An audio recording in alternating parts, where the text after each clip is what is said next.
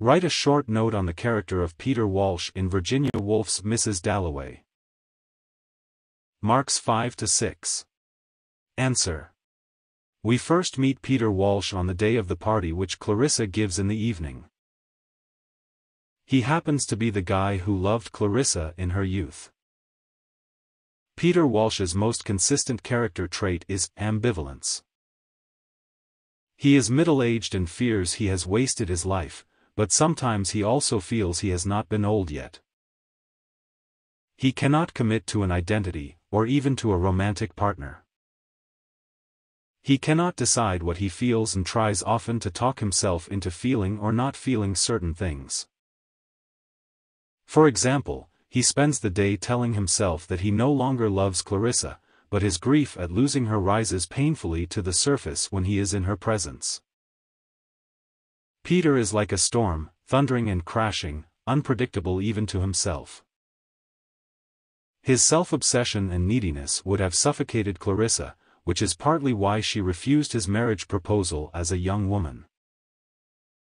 His obsession with her suggests that he is still attracted to her and may even long for renewed romance. Even when he gathers his anger toward Clarissa and tells her about his new love, he cannot sustain the anger and ends up weeping. Peter acts as a foil to Richard, who is stable, generous, and rather simple. Peter's unhealed heart and persistent insecurity make him severely critical of other characters, especially the Dalloways. He detests Clarissa's bourgeois lifestyle, though he blames Richard for making her into the kind of woman she is. Despite his sharp criticisms of others, Peter cannot clearly see his own shortcomings. Peter acquiesces to the very English society he criticizes, enjoying the false sense of order it offers, which he lacks in his life. Despite Peter's ambivalence and tendency toward analysis, he still feels life deeply. While Clarissa comes to terms with her own mortality, Peter becomes frantic at the thought of death. He follows a young woman through the London streets to smother his thoughts of death with a fantasy of life and adventure.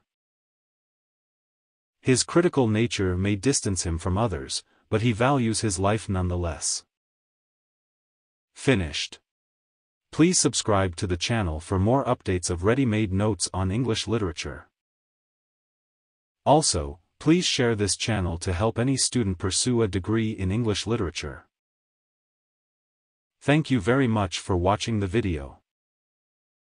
Please do not forget to like and comment.